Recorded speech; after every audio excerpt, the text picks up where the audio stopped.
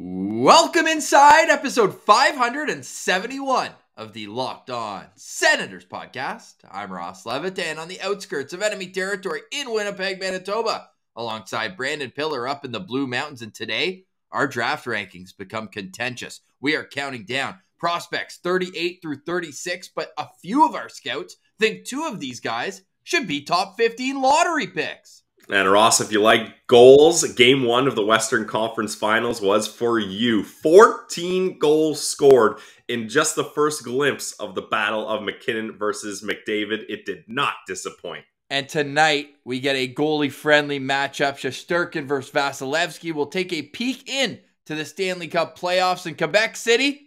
Get your own team. The Sens ain't coming, not even for one game. We'll tell you why and more. This is the Locked On Senators podcast, your team every day. Locked On Senators, your daily podcast on the Ottawa Senators. Part of the Locked On Podcast Network, your team every day. Thank you for making Locked On Senators your first listen on this Wednesday, June 1st. We are free and available on all platforms, including on YouTube, where the best way to help us grow is to like the video by clicking the thumbs up, subscribing to the channel, and leaving a comment below. What would you say to the CEO of Quebecor, who was trying to poach our Senators for 5 games in Quebec City? CTV reporting yesterday that deal is done. Pilsy, we love Quebec City. We hope they get a team, but not ours.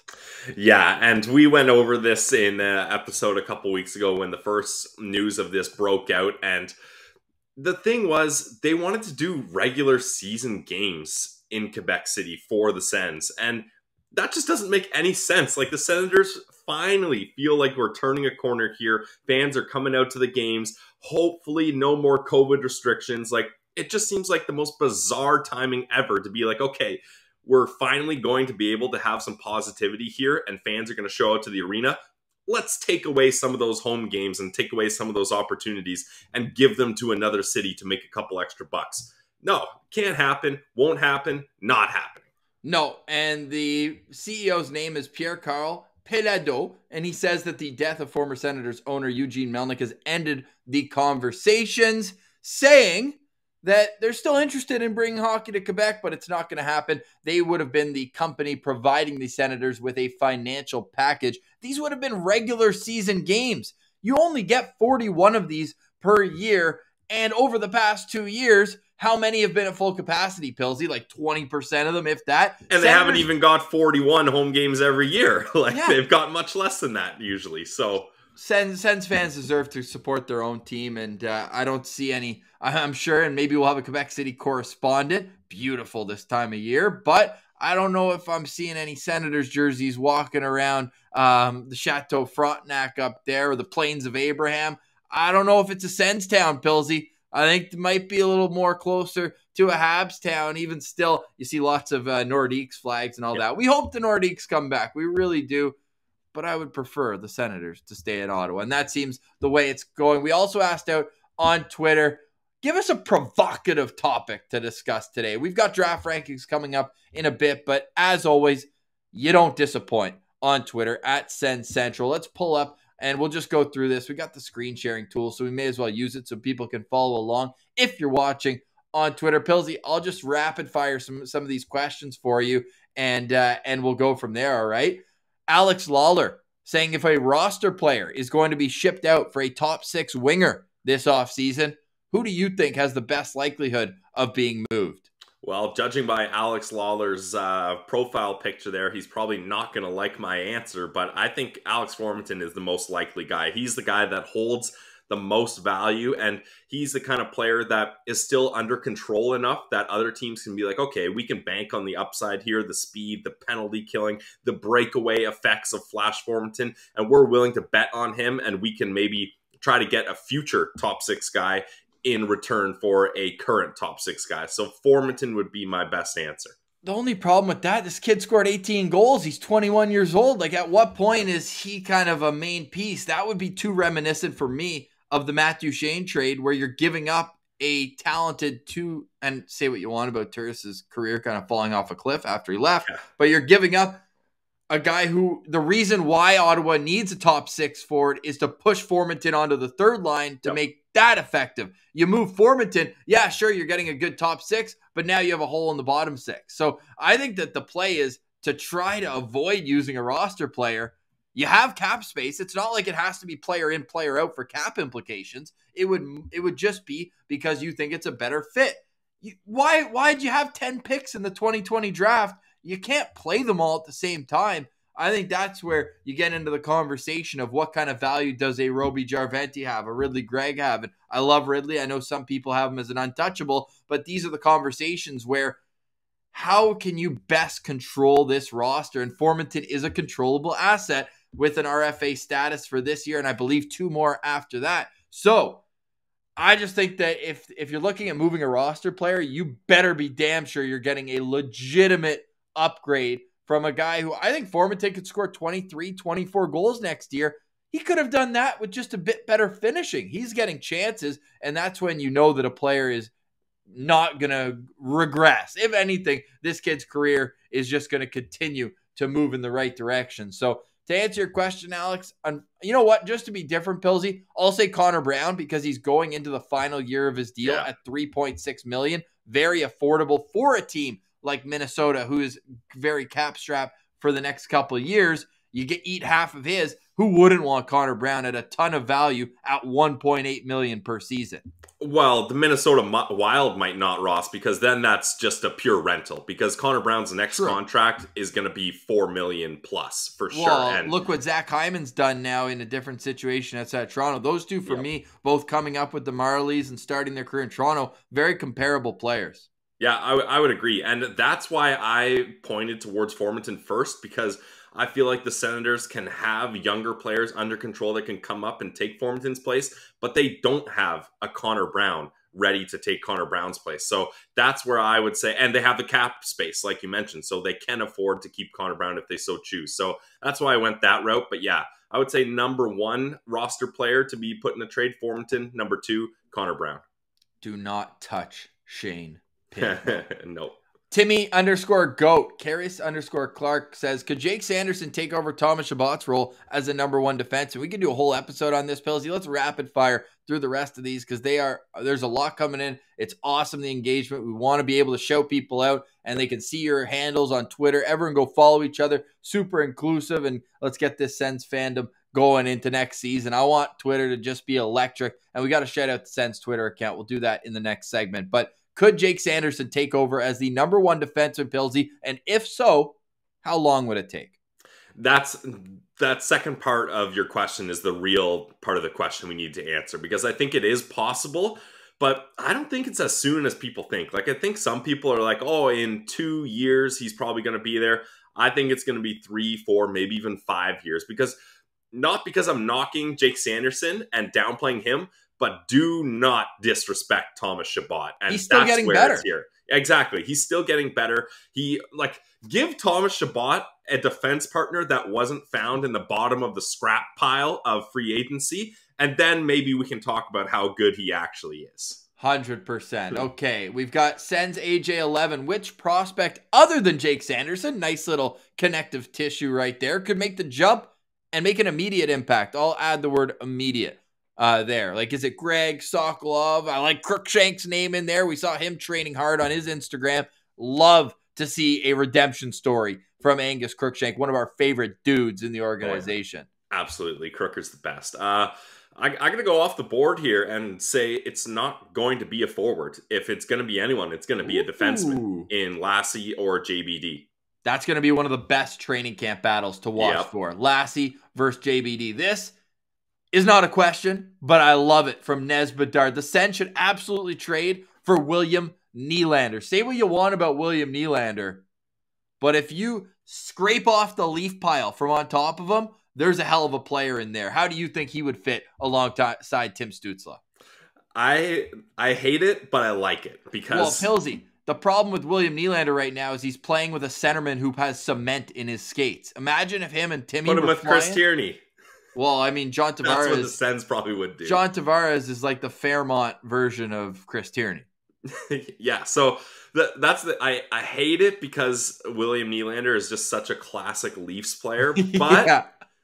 how like the ammunition He might score 50. He might score 50. The ammunition we would have if he scores big goals or actually performs in the playoffs versus the Leafs as a Senator would be all time. So for that reason, I'm in. Let's do it, Nez. Scabs _ says, why do people love all right. love Spezza but hate Heatley?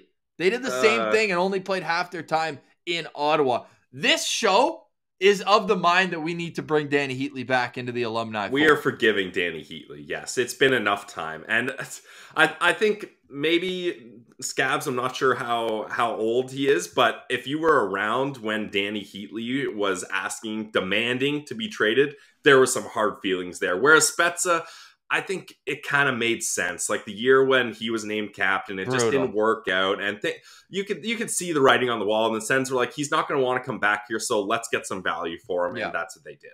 100%. And with Danny Heatley, I think if he had accepted that first trade to Edmonton, we're not having the same conversations. The fact you demanded a trade, they had a trade ready for you, and he's like, nah, but I don't want to go there. Yeah. So in hindsight, I'm glad he did because I think the San Jose trade was much better. Oh, shout out Milan Michalek for sure. The before Josh Norris, him and Jason Spezza, the last Senators to reach 30 goals in a single season. I'm of the mind. Let's get Danny Heatley back in the fold. I know that's a polarizing topic. We could do a whole episode on that as well. Eric _ of the Woods. Discuss the best deli style sandwich place in Ottawa. I know that's tough for you, Pillsy. I know Sabito Hive is going to snap on me, but it's Bodega and Castro in the market. That's my spot right there. Maybe it's because when I worked at Blue Cactus or when I worked at Navarra and I had to run over, get some quick groceries for the kitchen. Yeah, I was grabbing the focaccia with the salami, with the capicolo on there. That, to me, is the best deli sandwich in Ottawa. Pillsy, I don't even think you need to weigh in because you haven't had any. We've got Ragnar wrote in about the Quebec City thing, and I replied with that. So that's perfect. That's a first little scoop. We'll do some mailbags later on. We'll give you more than 4 minutes notice. We just put the tweet out. We're like, we need to start with a bit of provocation, and that was great. So I guess provocation. Trade nice. for Is that a word? Yeah, for sure. Sweet. We'll look that. I'll look that up while you tell us about our friends, and then we'll get into our draft rankings. All right. Well, look. If you're hoping to go to playoff games, you're going to have to make a long road trip if you're in Ottawa. So to do that, you need to check out rockauto.com and make sure your vehicle is in tip-top shape. And rockauto.com has all the parts your car or truck will ever need.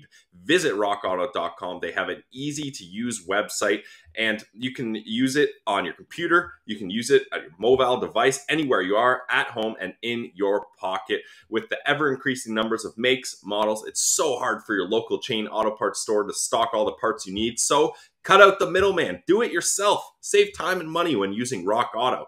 Rock Auto is a family business serving do-it-yourselfers for over 20 years. They have the experience. Rock Auto prices are reliably low for every customer. That's what you like to hear.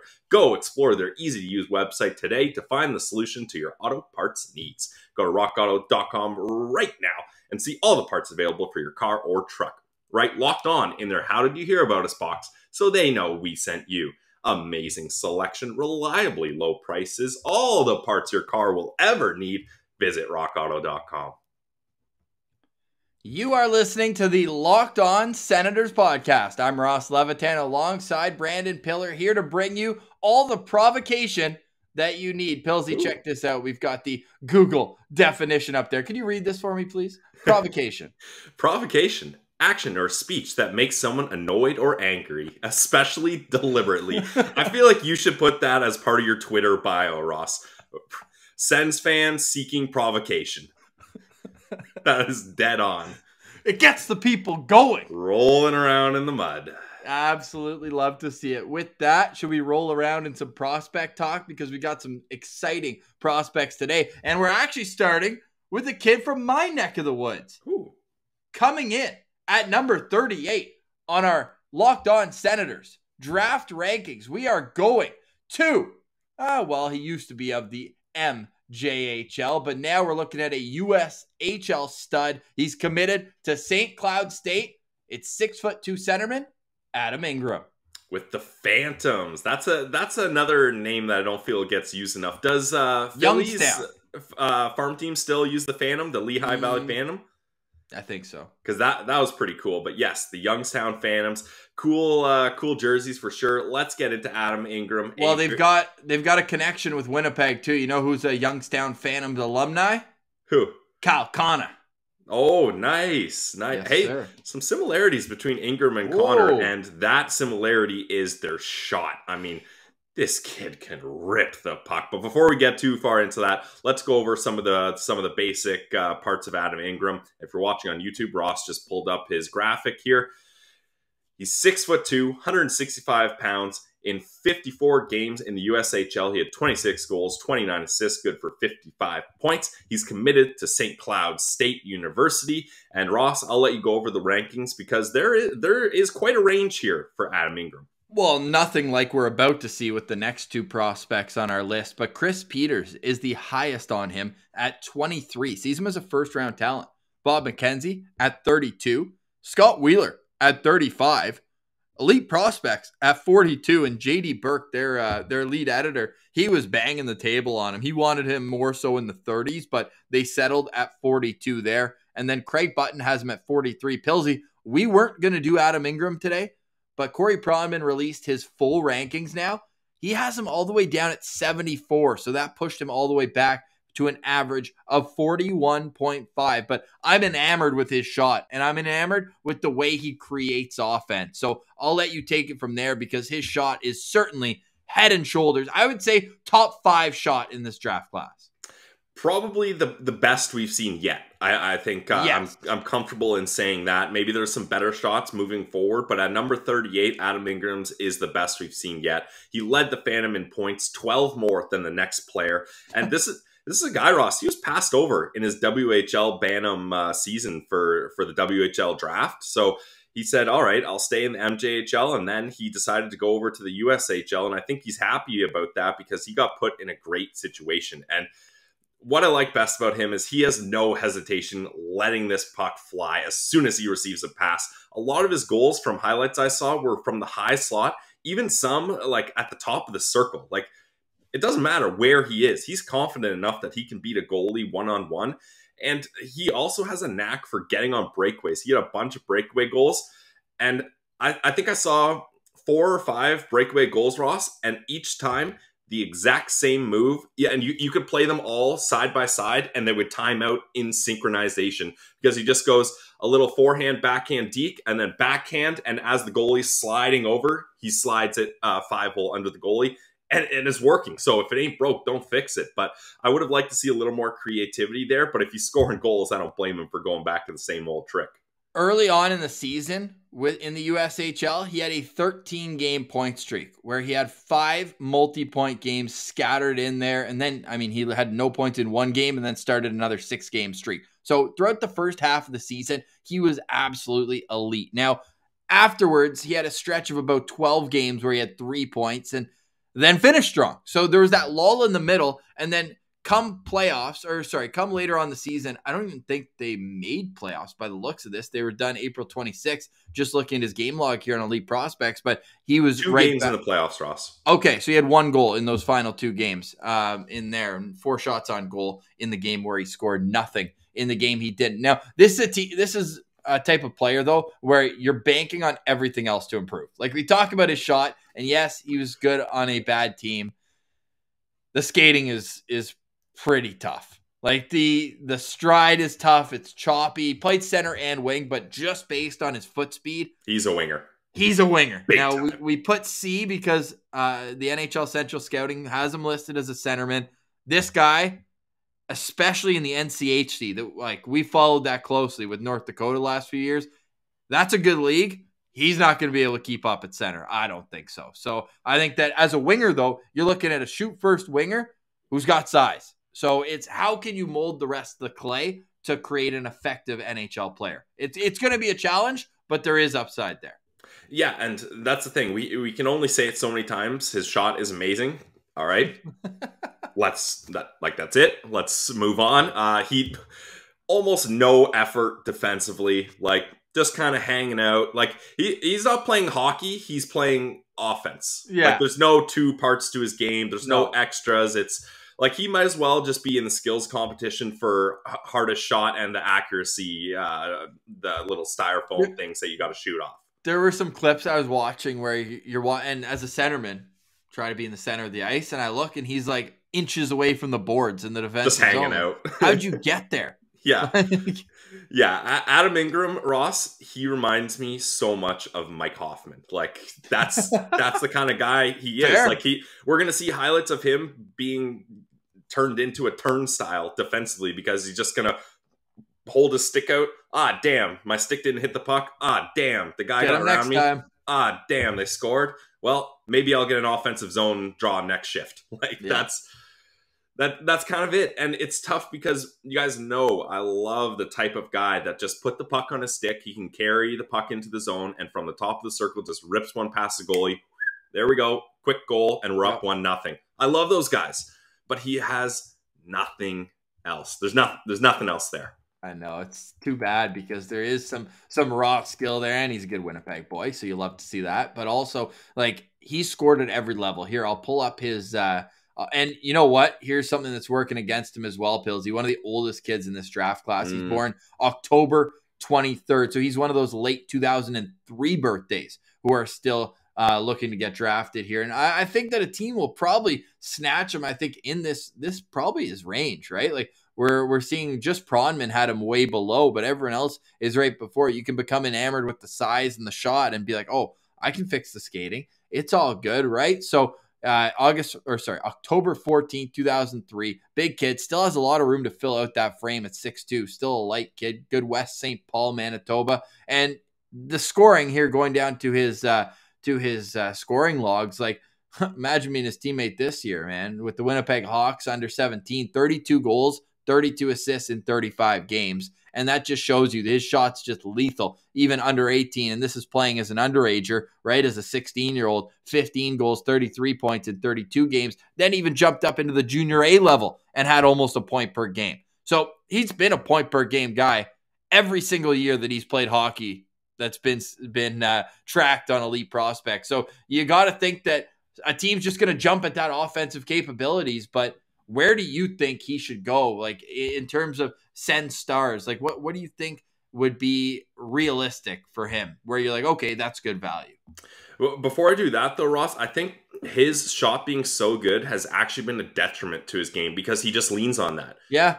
Right? He just knows I don't have to do a whole lot. My shot is so good. I'm going to be able to score goals and I'll put up points and I'll look good. I'll just keep doing that. And who cares about the defense if I get 25 plus goals everywhere I go? But eventually that starts turning into an issue and coaches care about the defense. Teammates care about the defense. Scouts care about the defense. And he's gonna falter off here pretty soon. So for that reason, Ross, and this may seem very underwhelming, but I got him at 2.5 stars for the Sens. Yeah.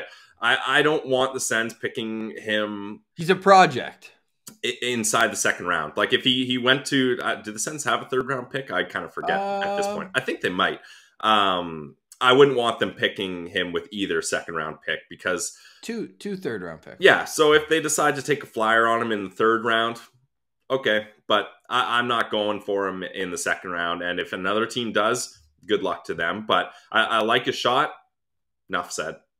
Yeah, I've got him at 3 stars, and maybe I pumped him up just a little bit because you want to see a local kid succeed where I'm living now. Good Ottawa boy, but living out here since a while, so I'm a little partial to that. I like the raw tools, but at the same time, like, again, we keep going back to it. Skating is not going to ever become less important. If anything, it's just going to become more and more and more crucial to be able to fly up and down. And I like the Mike Hoffman comparison. He's the guy who went in the 5th round, right? So if you're taking him late and then he figures out skating enough where you're like, all right, now Hoffman's skating's been okay. It's more the effort level defensively that we're comparing there. Yeah. However, yeah, I'm 3 stars with Adam Ingram. I think that he could be a guy who you slot in as he'll play some games in the NHL, like a call-up, but I think we could be looking at an AHL All-Star in Adam Ingram.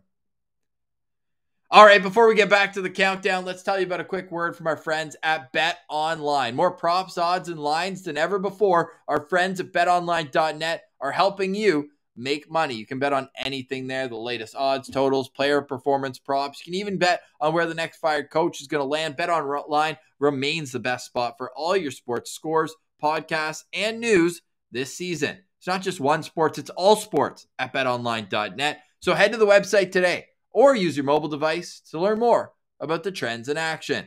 It's betonline.net, where the game starts. All right, Pillsy, here we are. Back to the countdown we go. And we are coming in at number 37 with an average rank of 41.33. We're going back to Djurgården already for the third time, and we've got more to come on this list. It's Calle Odelius, a defenseman. Calle Odelius, yes, another Djurgården guy, and there's a lot to like about him. He's a left shot, 6 feet, about 185 pounds, so an average height for a classic defenseman build. In 43 games in the J20, he had 7 goals, 23 assists, good for 30 points, and he did get a cup of coffee in the SHL. 7 games played, 0 points. Classic. That's how we've really come to know these prospects, getting some pro time overseas. But what I like from him, Ross, is he's able to move the puck well from the top of the umbrella on a power play. I saw him he has a good hockey IQ when he's at the top of the umbrella there to be like, okay, is this a passing situation or a shooting situation? And he doesn't often force it one way or another. I found he usually made the right choice there. And you know, I love this. He uses his wrist shot from the point to create goals, get puck through traffic. And what's the worst that can happen if you take a wrist shot from the point? It gets broken up, but then it's an easy puck to retrieve if you're on the power play for those guys at the bumper position or in front of the net, and they can scoop it up and hopefully bury a rebound, catching a goalie off guard. So I really like Odelius here. We have our first top 15 prospect from one entity. The Elite Prospects team has him at 14th on their board. I'll tell you why in a moment, but nobody else is that high on him. Tony Ferrari's next at 26. Bob McKenzie at 38. Both Craig Button and Scott Wheeler have him at 49. And Corey Pronman again pushing him down the rankings all the way at 72. So the average is 41.33, but Pillsy, we got a nice small range to work with. Just from 14 to 72, that's all. Somewhere there.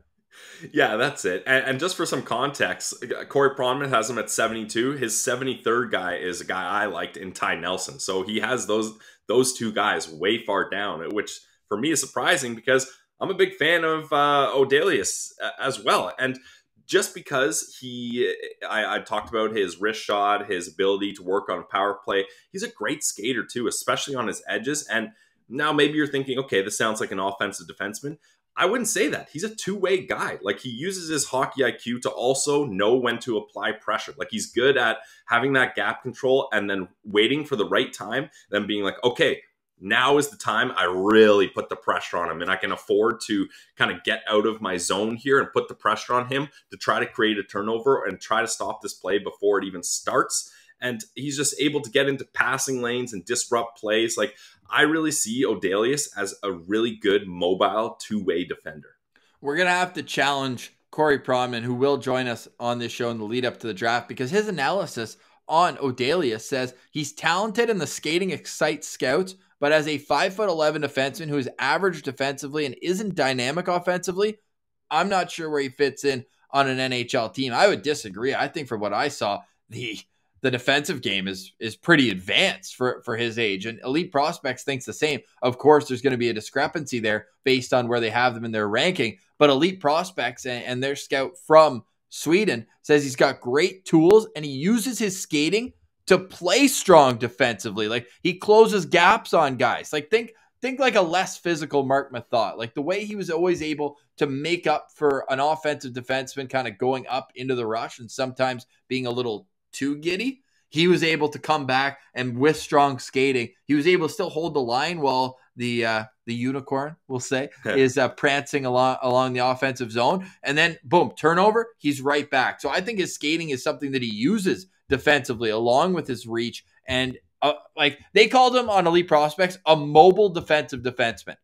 I like that term, and he's a guy who I would love the Senators to take with that first pick in the second round. Like, he's the type of defenseman. Yeah, say what you want about the Sens having a lot of left shot defensemen. Over the next couple of years, they're going to have to replenish the entire system the way they're graduating guys so consistently into the NHL level. I don't think he's ever going to be a guy who puts up 30, 40 points at the NHL level, but he's a guy where his skating will allow him to make his partner better. And that's what you want when you have the defenseman that the Senators have in their system. Absolutely. And Rossi, you know what player comparable I came up with for him? Well, yeah, I love your player comparables. Yeah, they're great. How about Artem Zub? Like, I feel like he's very similar to Zub, where, you know, he's not like, what's Zub's dynamic attribute? He doesn't really have one, but that's fine because he's so smart defensively. And like you mentioned, he's the exact type of defenseman. What did we say all year? Zub is the litmus test for, are you a competent defenseman in the NHL? Can you play with Artem Zub? Okay, you're good. Can you play without him? No problem. Like, you're going to struggle. So I really think Zub is a good comparable for him. And to just tack on to what you're saying about the skating, Will Scouch says he might be the most fluid four-way skater in the entire draft. Yeah, so I believe when you're able to skate so good with your edges, it just makes it so difficult for even a guy with Flash Formanton type speed. He may blow the wheels off you speed-wise, but if he can't get around you with his edges, who cares? He's not going anywhere. So that's really where I like Odelius, and I would love for the Sens to draft him. I got him at 4 stars, Ross. Whoa, I'll tease mine. But basically, translatable tools, a high floor. Our buddy David St. Louis with Elite Prospects says, I don't mind him anywhere between 15 and 50. So there's just such a range on this guy. I'm going to be really intrigued in terms of where he goes. And think about it, they're still so young that, like, even if they grow an inch or two, all of a sudden he's 6'1" instead of 5'11", right? Like, there's always those memes where it's like, what NHL GMC 5'11" is Nathan Gerbe and 6'1" is Zdeno Chara, those two next to each other. But it's true. I mean, we can laugh at it all we want, but there is a bias towards bigger defensemen. And you saw even from the photo I posted, like, he doesn't look small. He's not small, especially compared to like Matthias Havlin, who we just talked about a little bit while ago. And you can see his profile on the playlist on YouTube, where it's just like, there's a lot of diminutive defenseman in this draft, so his size will not be used against him at all. I think that it's just how much are scouts going to look at his offensive zone lack of creativity. He's creative on the breakout from what I saw. Like, he's able to kind of shimmy shake defensemen and use his skating to weave out of the zone. But once he gets into the offensive zone, yeah, the offense is pretty limited, but when he plays on the team he did, it didn't affect his points. He's a May 30th birthday. Hey, happy belated. He turned 18 just 2 days ago. They've got him listed at 6 feet on Elite Prospects, but as we mentioned, we use NHL Central Scouting for all of that. Same hometown, same youth organization as Philip Gustafson as well, and we know the Senators have drafted out of Djurgårdens before. Mika Zibanejad, Freddie Claesson, a pair of them. Our boy Alex Lindskog, a listener of Locked On Senators. He's a good Djurgården fan, so we love that. He's been a Sens Central citizen. And you see he won gold as well at the under-18s. Pretty much exactly what you'd expect, right, Pilsy? Like, he was a big part of what they did, but still only comes out with 3 points in 6 games. Yeah, and that's fair because he does so much away from the box score stat sheet that I don't mind that. And sure, maybe he's not offensively creative, but sometimes you need a guy that's just going to make the quick, 100%. Smart play. All right, I got a lane here, puck on net. Blinders on. I don't need to think about anything else. That's what I'm working. Oh, I got a guy open for a pass here. I'll just hit him with a nice, easy pass. So that's why I like Odelius because, yeah, he reminds me a lot of Zub, where you're never like holding your head in your hands being like, what is he doing out there? And that is a comforting thing to have a defenseman like that. So I just pulled up, if you're watching on YouTube here, his J20 team stats. And that's why, like, I think the offensive numbers are pretty inflated, 23 assists, because look how many guys are over a point per game.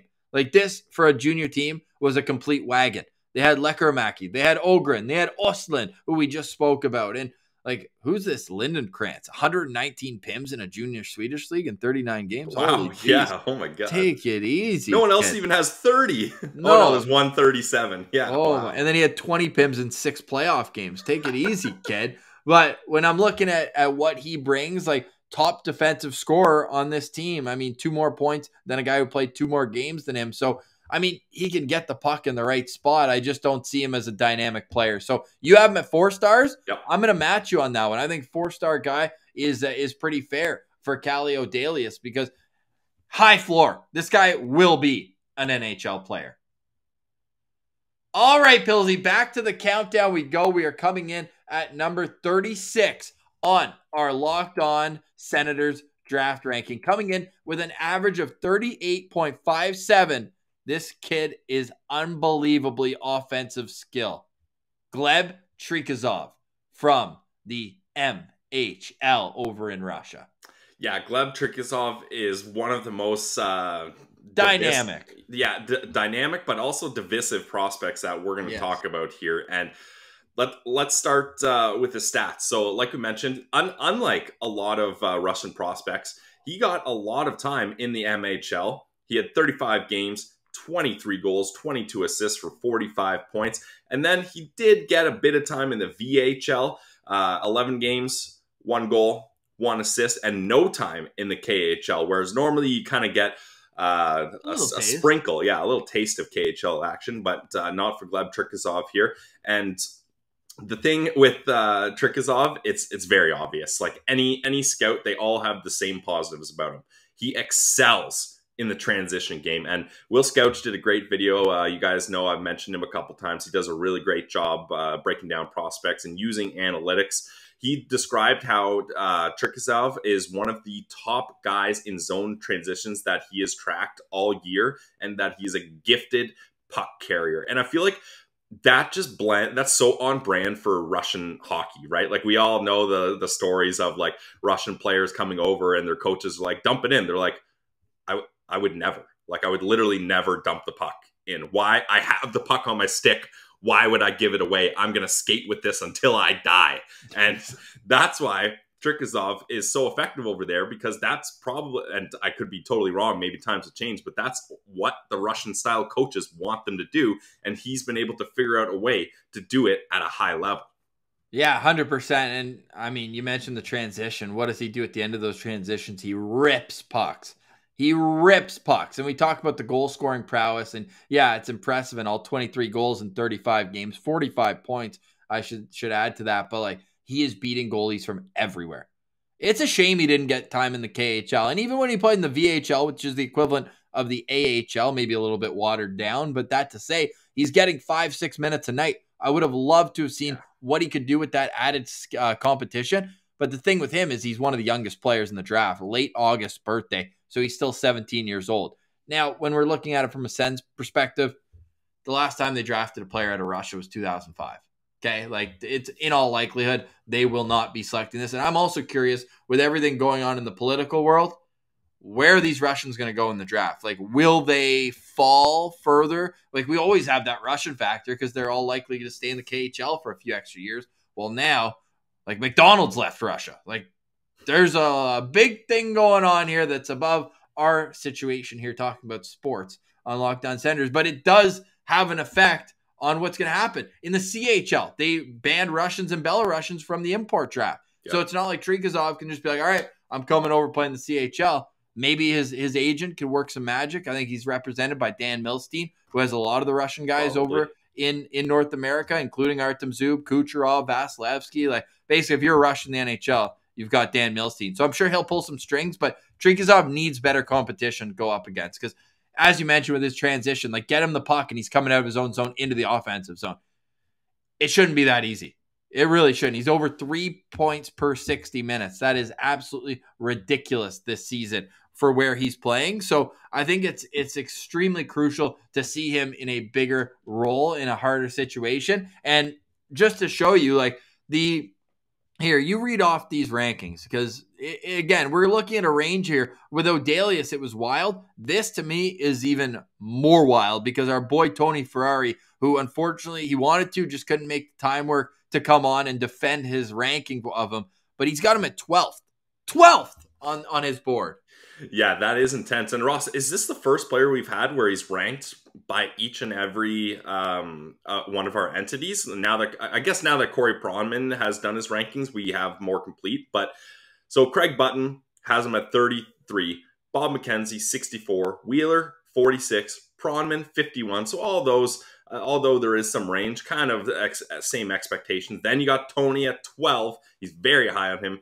Peters back with everyone else at 46, and Elite Prospects at 18. So Elite Prospects and Tony Ferrari kind of in the same mindset here for an average rank of 38.57. What do you think he needs to work on the most? There's quite a few things, and that's why it's so hard to judge him properly since he spent so much time in the MHL. That's like a watered down CHL, I think, would be a decent comparison there. But he turns things up a notch when he has the puck, Ross, but isn't quite as involved defensively. Like I put in my notes, he's kind of like that kid you play against growing up. He's just hands down better than everyone through like novice and Adam and stuff like that. So he's completely disinterested when he doesn't have the puck. He's like, oh, I'll let those pigeons just like muck it up in the corner. And then when the loose puck comes, I'll go 0 to 100 real quick. And he's just waiting for turnover so that his team can have the puck. And sometimes he just wants to be a hero out there, and he'll get the puck behind his own net, and all of his teammates are open. Everyone is ready for a breakout pass, and he's like, nah, I'm just going to force this, and I'll carry the puck up ice. And then all the other opponents are like, okay, this guy's not passing for sure. And they just swarm him, and he turns the puck over, and it's an odd man rush the other way, and his teammates are just like, cool, thanks, Gleb. I wanted to let that one sit for just a second.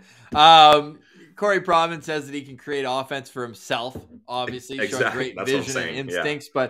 But then he says his skating's just okay, and his game in general can lack pace. Quote, I waver on his compete level. I've seen him take nights off and other games where he's engaged and works hard on both sides of the puck. Maybe that'll come with age. Again, he's an August 12th, 2004 birthday. Right shot, but like those most Russians, he plays the left wing, so he's open for his one-timer, which is absolutely lethal. This guy can rip pucks and has for his whole life. Like I'll pull up here his Elite Prospects page as well, because it is unreal, especially looking at him at the younger years. Like 18 goals in 21 games, 5 goals in 5 games, 12 goals in 9 games, and then playing in the MHL, the same level he was at this year, but as a 16-year-old for the entire season, 15 goals, 30 points in 49 games. So this year was his second year there. And look at the playoffs, dude. 13 games, 10 goals, 18 points. Like, yeah, the stats look great, video game-like, but like let's see it against the VHL competition. In a perfect world, let's see him come over to the AHL. Let's really put it to the test in a year or two. But no, in all seriousness, I think this guy, he's a project, but one with ridiculous tools. The tools that he has are elite, which is why he's getting scouts excited, especially ones that value guys who can work in transition super well, play give and go, get his teammates involved with great vision. So there's a lot to like about him, but for me, he's a 3-star guy. Like I'm somewhere in the middle of the two extremes where it's like, you know what? If the Sens took him at 39, cool. That's a great range. Tony will be doing backflips. He might switch in his Red Wings jersey and get back on the sicko train. Who knows if they were able to take him there. But to me, he's a guy, yeah, great tools. But I'm of the mind that the Sens need to draft like elite skaters this draft. Like I need skating to be the number one attribute of the players that the Sens take. And for me, Gleb, his elite skill is his shot. And to me, I think a team will be extremely happy with him. And if you're listening to this right after your team selected him, congratulations. I'm sure he'll be a very good player. But for the Senators, again, very adverse to drafting Russians at the best of times. Igor Sokolov, the only Russian player they've drafted in, wait for it, the last 17 years. And that was out of the queue, not out of Russia. Yeah, I don't think it's very likely that he is an Ottawa Senator on July 7th. Yeah, Ross, I'm also down on Gleb here because I'll echo all his elite offensive toolkit stats, but I'm really worried that this is a guy that's going to be stuck in his ways. And like you mentioned, Who knows what's going to happen with Russian imports coming over? So he's going to be even more stuck in his ways, playing more time in Russia, more puck possession type game. And like, he just lacks pace defensively. Like, Will Scout showed a clip, Ross, where he's literally, and I mean this literally, standing still in the defensive zone. I counted it 4 seconds. And that may not seem a lot to you, but think about watching a clip in hockey and going 1, 2, 3, 4. And he hasn't, like, not even shuffled or anything. He's literally one hand on his stick, just sitting there, just watching. And yeah, you can't be doing that. That's not the way the Sens play hockey. And I'm just so worried that teams are going to just totally go crazy for his offensive toolkit, which is great. And he has that toolkit, but I don't think he's going to change, and I don't think he's going to learn. So I have him at 2.5 stars. I wouldn't be that stoked if the Sens drafted him, honestly, just because I feel like he doesn't fit with what they're trying to do. And I think another team, like, I wouldn't be surprised, Ross, if we see the Carolina Hurricanes jump all over this guy, because where's Wheeler have him ranked? Yeah, good 46. Question. Okay, so because his advanced stats are great offensively, they're so great, like it unbelievable almost, but they're believable because he doesn't give a damn about defense or any other stats. So that's why I'm lower. So 2.5 stars for me. All right. Well, there you have it. Gleb Trikozov, a 2.5 star for you, 3 stars for me. But there are people who are smashing their keyboard saying, how can you not love Gleb Trikozov? Seems like a cult classic from this draft class. All right, Pillsy, before we wrap up, let's have a quick discussion on last night's game. I'm sure people have heard it from a million different ways or a million different people, but offside, right? I don't understand the rule, clearly. Yeah. like if that, I know there was like a million like little like quick like well actually guys that chimed in, but I don't understand the rule there. No, I'll just be honest. Me neither. If that's how it is, then I don't get it. Yeah. So what are your thoughts other than that? Because I feel like people are sick of hearing about the offside call. Yeah, that's fun hockey. Like I was kind of in and out of the game. I wasn't fully watching it. I had the Oilers, so I was stoked at times and sad at times. But how about the way they kept giving up the lead right when they got it? I know. That's why I was like, ooh, smart bet for me. 5 seconds later. Damn, I'm an idiot. Like, what was I thinking? And then again, I'm like, ooh, they're right back in it. No, they're out of it. And for both teams in game 1 of a conference final series, Ross, to have to go to both goalies, that's crazy. Like, I wonder how many times that's happened. I have no idea. Wow. What a game, though. Okay, I tweeted out from my account here, what would the score have been in that game if the goalies were Vasilevsky and Shesterkin? Because I don't even know if it would have been that much less. I thought Mike Smith, the first goal was brutal, but other than that, like, he let in 6 goals, and I couldn't really find blame on him for that many.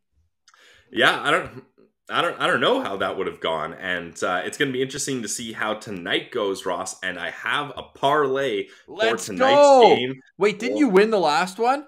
I did not. I'm on a bit of a I keep telling you that. Love the pump ups, Ross, and maybe one time I'll just sneakily be like, yeah, I did, and just feel good about myself. But it's not looking great for me recently. So let's get back on the saddle here. 5 and 10. 5 and 10 parlays. 33%. Like, you're wavering on, like, this is probably still a bit above average for parlays, but you're really teetering on that average right now. I know. I've been like, I was 5 and 5 at one point, I think. So like, I've really slipped down here. But in my opinion, in the playoffs, rest is not a weapon. I think the Tampa Bay Lightning have been off for too long. They swept their little brothers, the Florida Panthers, way too easily. The New York Rangers had to scratch and claw for everything they had. So I think the Rangers come out flying with that adrenaline, that hunger. And I'm taking their money line at plus 114. And then we've already talked about it. It's the 2 greatest goalies going head to head. So I'm taking the under, even though it's kind of a lame position. Goalie friendly show, though. The under is set at 5.5 at minus 121. Put $10 in, you're going to win $29.09. That is Pillsy's playoff parlay of the day. Ride with them or fade them, but do it all at betonline.net. And don't bet the under in any of the Oilers versus Colorado Avalanche games. All right, we'll be back tomorrow. More draft rankings heading down towards the first round of draft ranking prospects. For today, we say goodbye. For Brandon Piller, I'm Ross Levitan. This has been the Locked On Senators podcast, your team every day.